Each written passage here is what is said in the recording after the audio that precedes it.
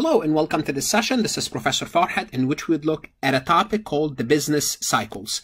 This topic is important if you are studying investments, because to select securities for your portfolio, you need to understand the business cycles.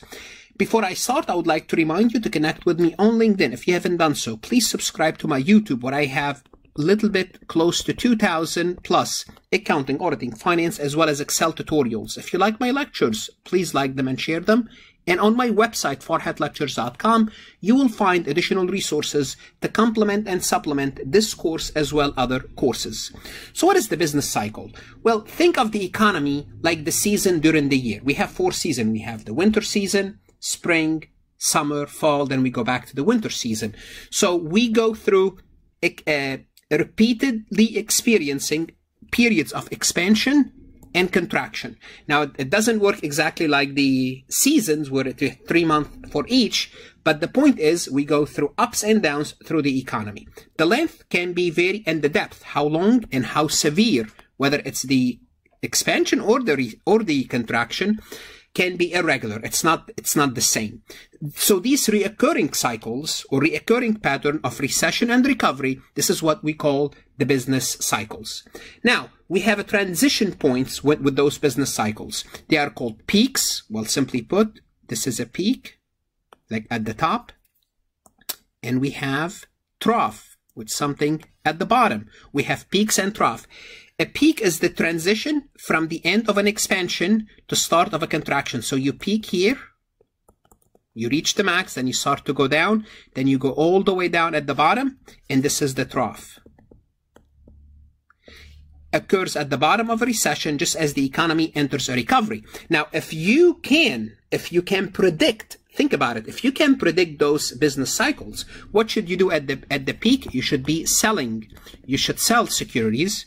And what should you do at the trough? You should buy. You should buy. Generally speaking, the average investor, I'm talking about the average investor, what happened is at the peak they buy because everybody is doing great and they think it's going to go forever. And at the trough they get scared and they sell. So professional or people that know what they're doing, you will do exactly the opposite. Now, when we go through the business cycles, not all companies are the same. Certain companies do better than other companies, and we have to differentiate between different industries. And we're going to talk about the industries in the next section, but simply put, we can break the industries into 2 types, cyclical and industries. So as the economy goes through different stages of the business cycle, the relative profitability of different industry group might be expected to vary. Not all companies do the same in an expansion and the same in a contraction. They're not all the same. For example, at the bottom, one would expect that cyclical industries, those with above average sensitivity, would tend to outperform other industries.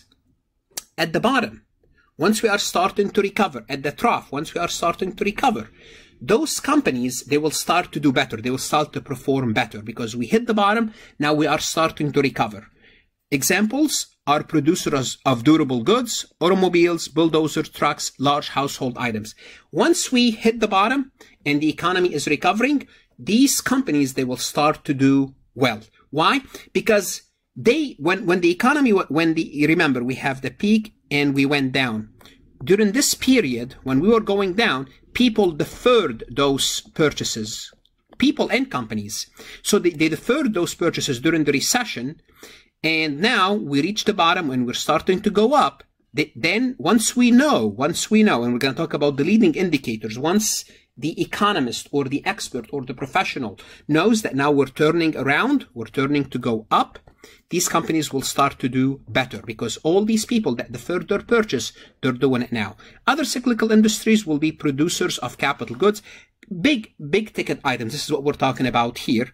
And goods that are produced, that are used to produce another product. Like if you supply the auto industry, if you supply them with tires, then you will start to do well as well. So when the demand is slack, few companies will be expanding and purchasing capital goods. So when we are going down, this is when the demand is slack and we'll stop. When do we start? We start when we're going up again. Therefore, if you can time the market, that's really good. Therefore, the capital good industries bears the brunt of a slowdown, but does well in an expansion. So if we're going down, they don't do well. But as soon as we start to go up, they will start to do well as well until we reach the bottom, and we reach another peak, then it will go down, then they will suffer again. Usually those companies, they will have, like Caterpillar, any big item companies, construction companies, they have a beta greater than 1. High beta stock.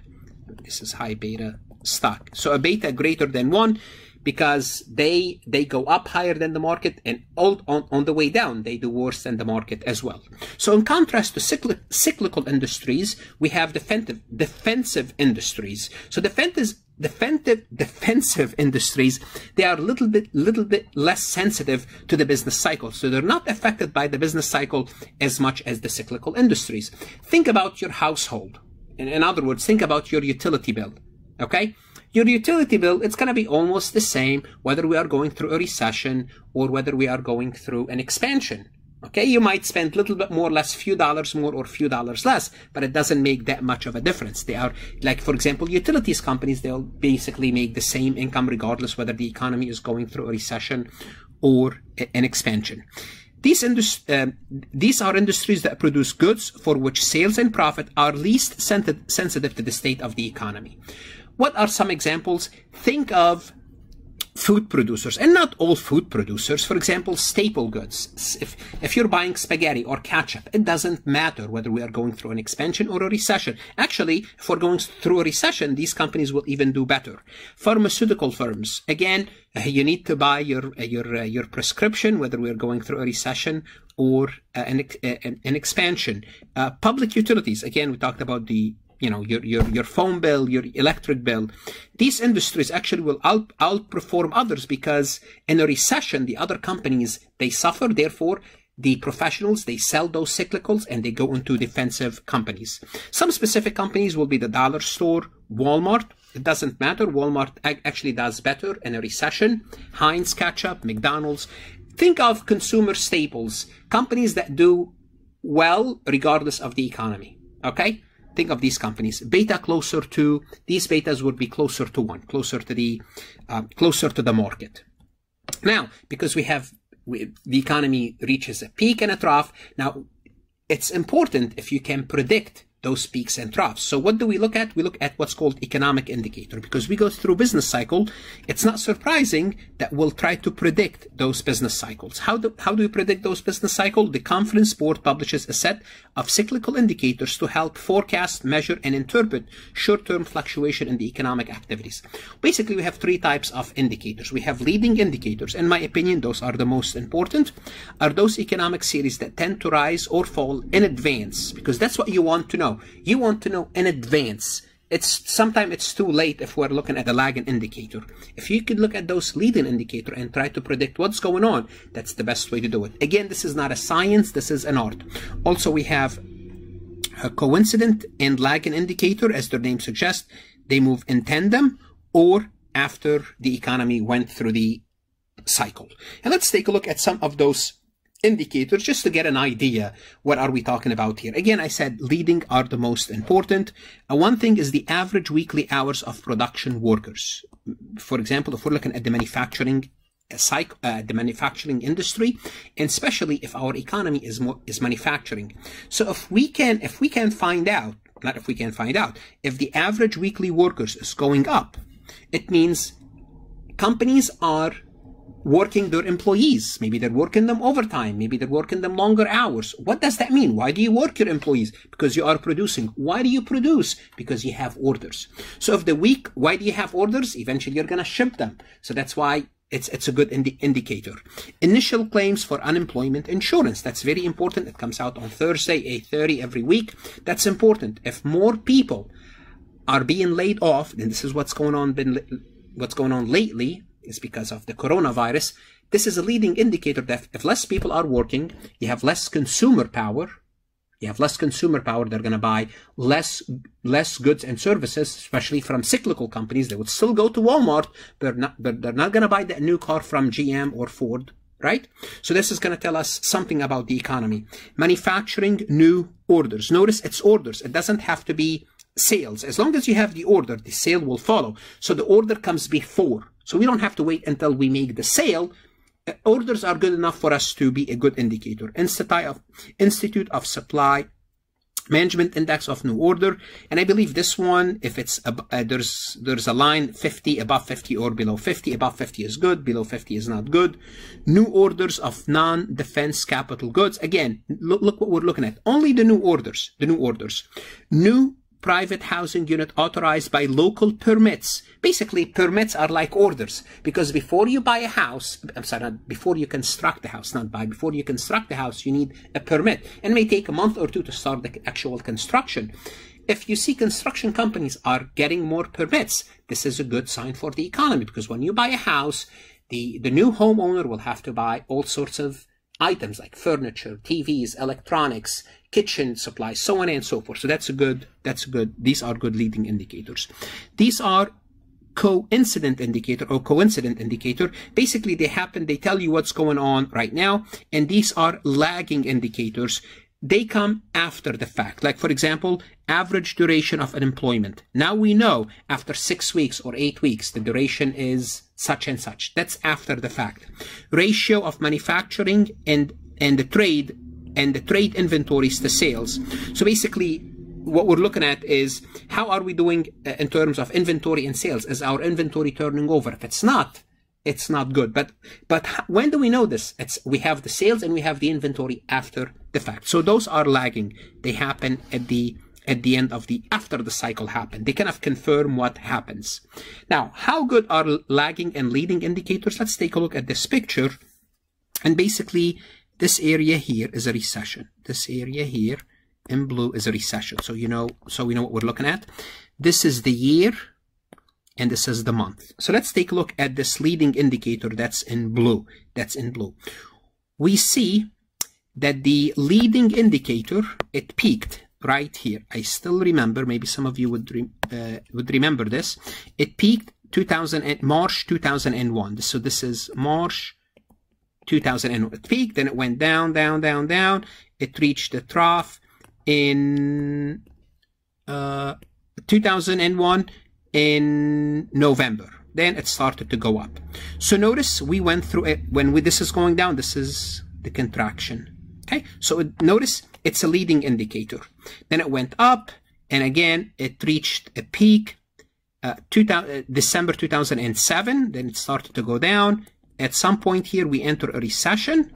Then it went all the way down. It went till 2009, June 2009. Then it went up, and it went up like this.